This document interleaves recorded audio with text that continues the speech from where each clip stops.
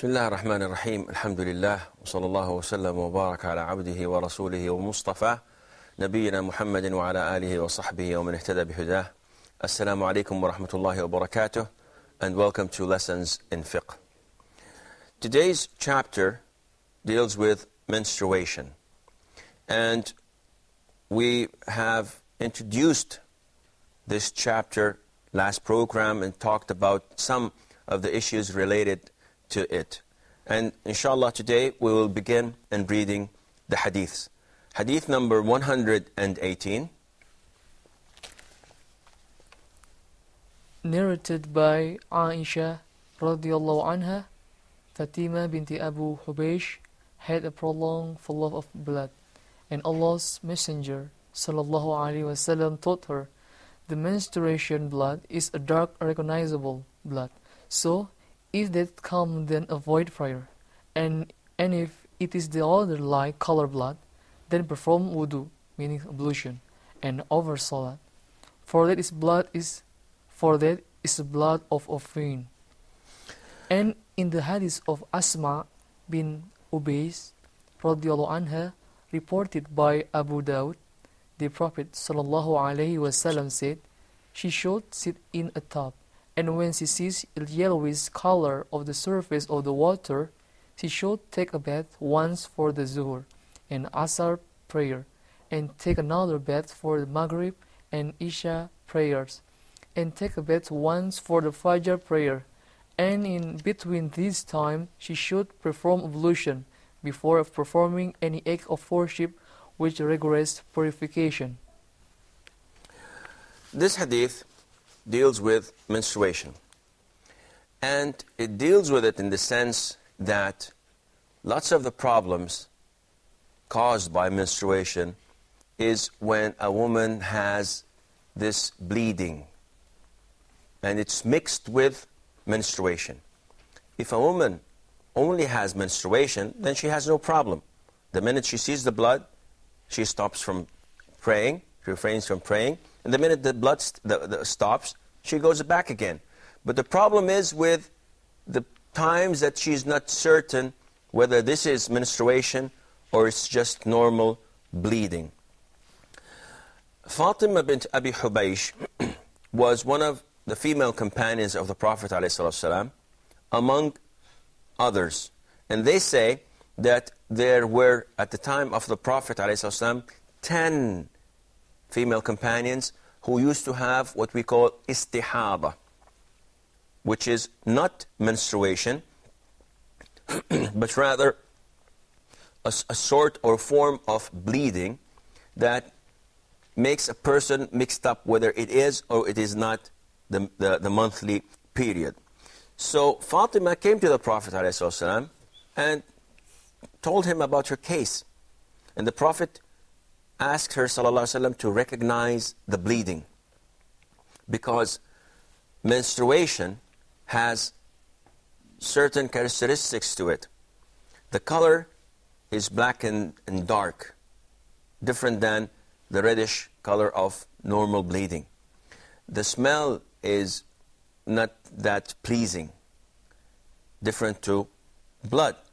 And it is usually discharged, it comes out accompanied by stomach and back pains, while normal bleeding is not.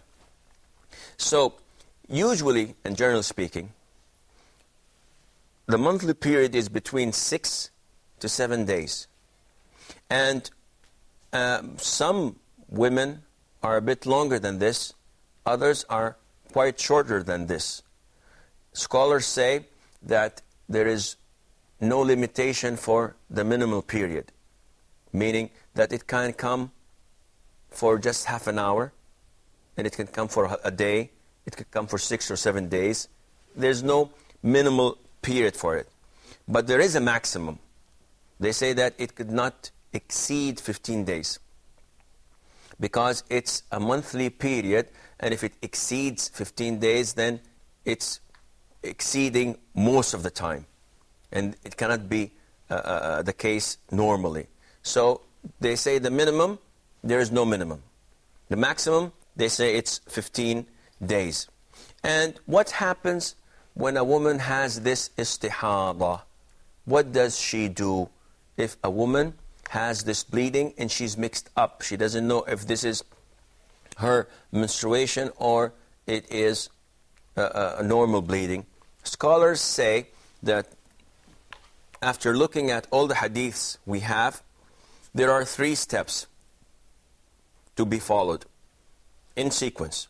1, if a woman is used to having her period in a designated number of days, whether in the beginning, in the middle, or in the end of every lunar month, she has a fixed monthly period, then this is quite easy.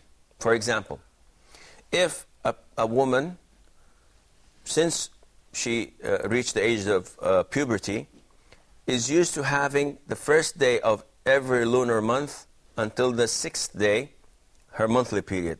This is the period of her monthly period. And after she got married, after maybe taking the birth control pills and with all these things that increase or decrease the hormones and the food we eat and the things that we consume, something happened and this monthly period or this menstruation was disturbed. And she started seeing the blood for about 20 days every month. This is not possible. It cannot be menstruation. So what would she do?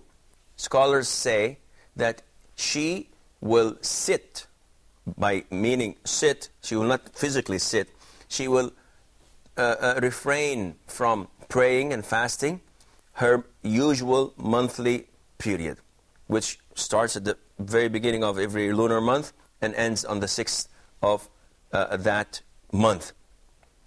And the minute the 6th day is over, she should shower and start to pray, though she is still bleeding. Because this bleeding from 6th day until the 20th of that month, we consider this period to be istihada. So this is number 1, which is that she should refer back to her monthly period that she is used to. Because she knows that for the past 6, 7, 10 years, it's always been coming on the same time. Now, if she doesn't have a fixed monthly period, meaning that when she reached the age of puberty and she started to menstruate, 3, 4 years she would have it at the beginning of the month, in the middle of the month, at the end of the month. It's mixed. Sometimes she has it for 2 months, she doesn't have anything. And sometimes it comes 10 days in a row. So now she is faced with 20 days a month bleeding. Of course, it cannot be her menstruation, as we said, that the maximum is 15. So what would she do? She doesn't know when to begin and when to end. As in the hadith of Fatima bint Abi Hubaysh, the Prophet ﷺ told her that she should look at the signs. He told her that the menstruation blood is a dark, recognizable blood. So if it comes, then avoid prayer. And if it is the other light-colored blood, then perform a wudu. So the Prophet is asking her to distinguish. And as I said, there are 3 signs usually accompanying menstruation blood, which is the color, the smell, and the pains accompanying it. And women have a feeling, they know. So if a woman does not know when her period starts, then she should recognize. and try to distinguish which is which. And the minute she distinguishes, this is the beginning and this is the end, then afterwards she may perform wudu for every salah, and it doesn't matter what comes out, because this bleeding is just a vein. But what happens, and this is the third step, what happens if the woman does not know when her period starts or ends, and is unable to recognize? She's bleeding 20 days every month, and simply she cannot tell. The blood from day 1 to day 20 is the same, looks the same, whether it's thick and black throughout the whole period, or it's light throughout the whole period. What does she do? Scholars say that she must refer to her relatives. She must look at those who are related to her, in the sense that she looks at her sisters, she looks at her mother, and she sits, or she refrains from praying at the same time they're doing. Because usually speaking, families, girls and women in the same family share mostly the same period. They have the same period. Maybe it's because of their genes, maybe because of this or that, regardless. They usually have the same period. The family, the females in the family share the same period in time.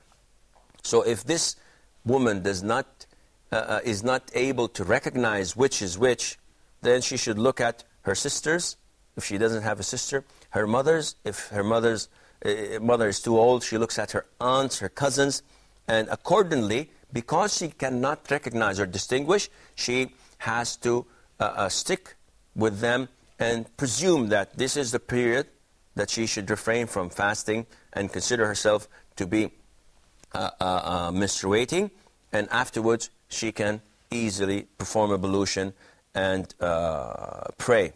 Now, in the hadith of Asma bint Umays, the Prophet ﷺ is telling her to have obligatory bath for every 2 prayers. Dhuhr and Asr, 1 bath. Maghrib and Isha, 1 bath. Fajr, 1 bath. Scholars say, such as Abu Hanifa, Malik, and the Shafi'i, that is not obligatory, and that this hadith, this order, was either abrogated or the hadith is not authentic. But to say what some scholars also say, that, such as Al-Imam Ahmad, he says that this is preferable, it's recommendable. Why? Because she is not certain if this is a period or not. So she may perform a total bath for every 2 prayers. And this is what we call al-jam' as-suri, joining on the surface. Because one delays dhuhr just before Asr prayer, and she performs ghusl, total bath, and she performs dhuhr prayer exactly just before the adhan for Asr prayer is called, and then she prays Asr prayer as if they were joined together. Similarly is with Maghrib and Isha, and Fajr is by itself, stands alone. But again, asking a woman to perform obligatory bath 3 times a day is asking too much. Though it's better for her veins, though it's better for her bleeding, because water helps her bleeding and decreases it, nevertheless, we cannot make it as obligatory. The scholars say it is preferable. I think we have a short break. We will stop, inshallah. Stay tuned, and we will be right back.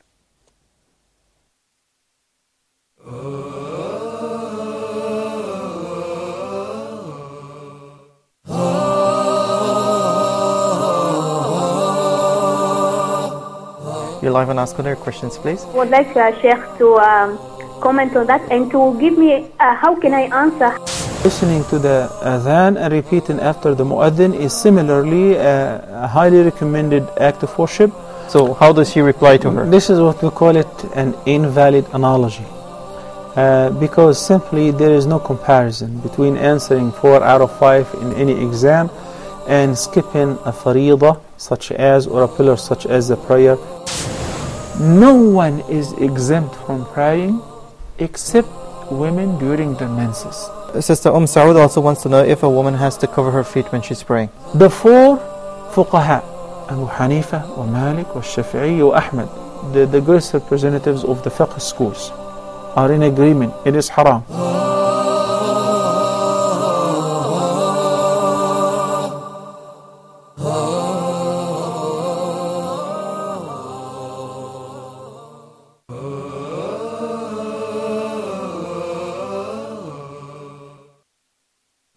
Assalamu alaikum wa rahmatullahi wa barakatuh, and welcome back. The following hadith was narrated by Hamna bin Jahsh. Who will read this for us? Hadith 119. Narrated by Hamna bint Jahsh. My prolonged bleeding flowed abundantly and severally. So I came to the Prophet ﷺ to ask for his religious opinion. He said, "This is the result of a stroke or stab by the devil. Therefore you must observe your mens for 6 or 7 days." You should observe your menses? Menses for 6 or 7 days. Then take a bath. When you see that you are purified and quite clean. Pray and for quite clean. Oh, quite. I'm sorry. Okay. And quite clean. Pray for 23 or 24 days and fast and pray. For that will indeed. I'm sorry, I need my glasses. That's okay. Indeed, suffice you. Suffice you, and do like this every month, just as the order women menstruate. All right, I'm sorry. And are purified. But if you are strong enough to delay the Dhuhr prayer and advance the Asr prayer, then take a bath and combine the Dhuhr and the Asr prayer. Then delay the Maghrib prayer and advance the Isha prayer. Then take a bath and combine the two prayers. Do so and take a bath at Fajr, meaning dawn, and perform the dawn prayer. Allah's Messenger ﷺ said these two opinions. This one These two options. Oh, I'm sorry. Okay. These two options. This one appeals more to my liking, meaning taking a bath at these 3 times daily. Okay. Jazakallah khair. It's difficult reading without glasses, as it's difficult reading with glasses. I have problems in looking at this. It's too small letters. Nevertheless, we got the information we needed, and this is exactly what we mentioned before the break. It's the same thing. Just as a reminder, Hamna bin Jahsh was one of the companions of the Prophet ﷺ. It is said that there are 3 sisters, all daughters of Jahsh. Hamna bin Jahsh, Zainab bin Jahsh, and another one, and they all had this istihada. Among one of the 10 companions, female companions that had this. And Hamna bin Jahsh, she's a well-known companion. She was punished for saying something that was not true and lawful of Aisha. May Allah be pleased with her and pleased with her too. And she was punished for that. She is well known. Her sister is the wife of the Prophet, Zainab bint Jahsh. And again, I don't think we have to go through the hadith as it explains what we have mentioned just before the break. Nevertheless, we say that it is not obligatory for a woman to have a total bath 3 times a day if she has this istihada, this running bleeding. But the Prophet says that this option is preferred to me. He likes this, the Prophet that though it's not obligatory. So if a woman has the power to have obligatory bath, ghusl, 3 times a day, this is good because the Prophet preferred this, and it's good for her bleeding. It helps stop the bleeding, and inshallah it would be considered as a form of cure and medication. The following hadith, narrated by Habiba bint Jahsh.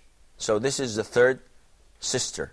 There is Zainab bint Jahsh, Hamna bint Jahsh, Habiba bint Jahsh. This hadith was narrated by Aisha, hadith 120. Okay. I think it's Rushdi. Alright. Narrated Aisha radiyallahu anha, Habiba bint Jahsh complained to Allah's Messenger sallallahu alayhi wasallam about the blood which flows beyond the menstruation period. He said, keep away from prayer the length of time that your menses prevented you, then take a bath and offer prayers, and cease to take a bath for every prayer. Okay, this hadith was reported by Muslim, so it's an authentic hadith, and it tells us that Habiba bin Jahsh did not perform three obligatory prayers, three obligatory baths for during the day. She performed how many? Five. It shows you how strong she was, because she didn't even want to have any slight doubt that her prayer was not acceptable. And it tells us also that a menstruating woman must not pray. And this is not mentioned in the Quran, right? Does it say that a menstruating woman must not pray in the Quran? No, it doesn't. And again, this is very important. Nowadays, we have Satan doing so many things to divert us from our right path. And one of the oldest tricks in his book is to not accept hadith. So you find a lot of people, showing that they are people of knowledge and they're pious, and when you tell them that the Prophet ﷺ said so and so, say, well, excuse me, I did not hear this from the Prophet, so I will not accept it. Only talk to me with the Quran. Now on the surface, this looks like a good argument, because, yeah, okay, the Quran is the word of Allah. Hadith, we have weak hadith, strong hadith, da'if, sahih, authentic, unauthentic. It's a lot of hassle.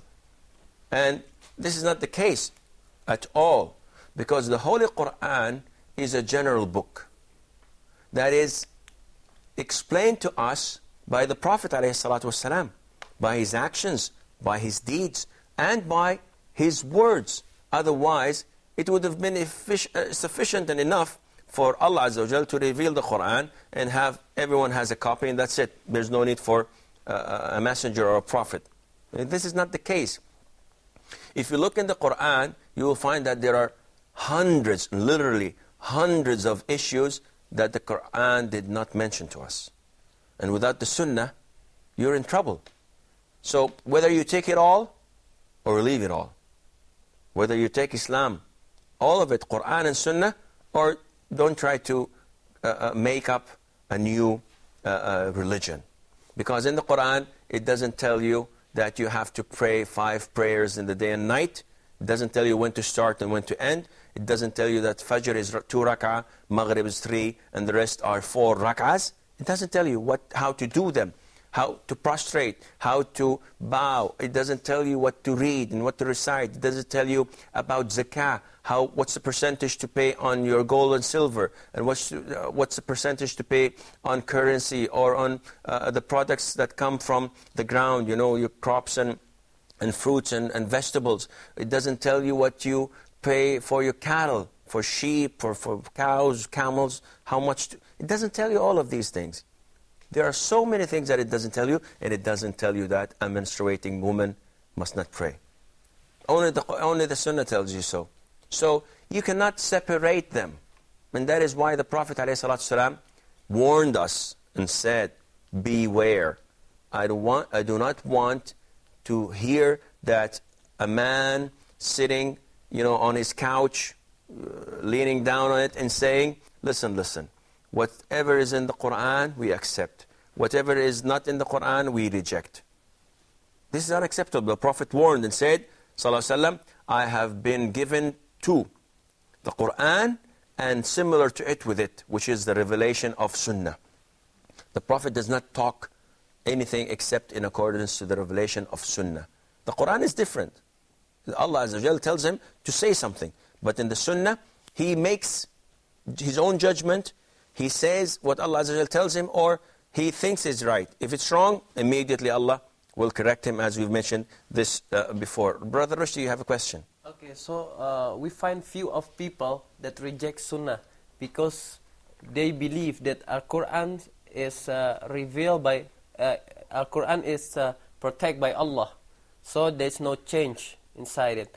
But can we say to the people who rejected the Sunnah, kafir or not? Well, this is a very important thing. It is not our job to label people. Now this is the talk of the hour. If you begin looking around and labeling people, you'll end up in isolation. So this guy rejects Sunnah, he's kafir. This guy does not put his right hand on his left hand while praying, he's kafir. But Sunnah, it's different with put your right hand on your left hand. I mean that in Holy Quran there's many verses that Allah taught us, وَمَا Rasul فَخُذُوا وَمَنَحَاكُمْ أَنْهُمْ فَانْتَهُوا أَطِيعُوا اللَّهَ أَطِيعُوا الرَّسُولَ وَأَمْرُ مِنْكُمْ. All what you're saying, verses. I completely understand what you're saying, but now to say that a person is a kafir or not, there are conditions that have to be fulfilled. And there are restrictions that have to be removed. And you cannot come to a person prostrating to Buddha. He's a Muslim, but he thinks that this is okay. You cannot go and tell him, you're a kafir. This is un-Islamically acceptable. You have to fulfill the conditions, that he has knowledge, that he knows that this is not acceptable, that he is willing, and that he has the power to choose. And you have to remove the restrictions, which are that nobody is forcing him to do so. He has no doubts or so on. So labeling people is completely out of the question. Ahlus Sunnati wal Jama'ah say that whoever does this is a kafir. But we don't say individuals are kafir. Okay, so I get it. It's a different story. Now if a person, I tell you, if a person refuses and rejects Sunnah completely, he's a kafir. Okay. Now I know that Dick or Tom rejects Sunnah. He claims to be a Muslim. It depends only on the Quran. I do not have the right to go and say, well, 1 + 1 = 2. Whoever rejects Sunnah is a kafir. He rejects Sunnah, then he's a kafir. No, this is wrong. It's just a long process, and you have to go through that. And it's a scientific process, and it's not for you and I. It's for scholars to bring this man and show him what wrong he did and to clarify things to him. If he still insists and he persists on doing this, the judge will give his verdict on him. I'm afraid that this is all the time we have for today's program. I promise you, inshallah, next time we meet, we'll try to elaborate a bit on this issue. Assalamu alaikum wa rahmatullahi wa barakatuh.